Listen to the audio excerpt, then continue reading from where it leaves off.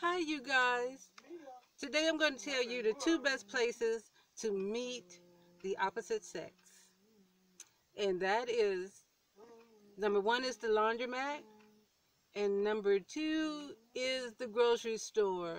And the reason why I say these places are the best places to meet men and women is because you have more insight on who the person is when you meet them at these places. When you meet people at nightclubs, it's just it doesn't tell you anything about them. You know, you just have to go by what they say, and you don't know these people, so you can't really go by what they say. But when you meet people at the laundromat, it gives you more of a clue of who they really are.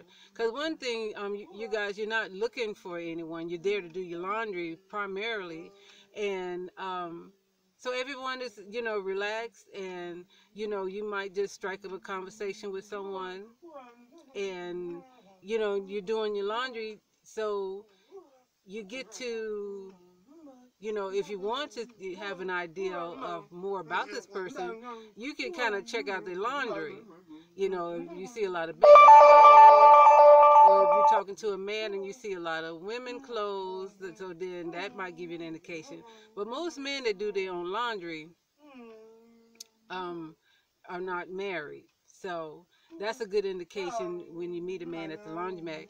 And also when you meet a men and women at the grocery store, that gives you some kind of insight on, can this person cook? You're looking at basket if you see a lot of TV dinners and things like that, or if you see some Similac, that gives you an indication that they may have a newborn or a young baby at home or something like that. So, you just have a lot more insight when you meet people, I say, in their natural environment. And then you can meet people and there's no pressure, you know.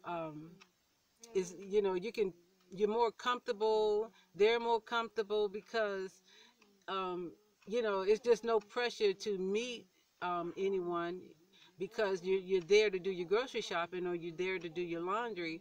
So you can actually meet people in a relaxed fashion, and then you get to kind of see more into who they really are.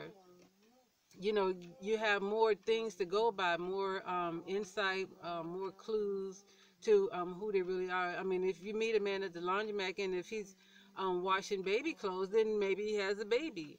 Or, if there's dresses in there. And even though you might not be looking for these things, but it just chances are you'll be able to see more about who the person is when you meet them in other places other than nightclub, because a nightclub has no connection to who the person is.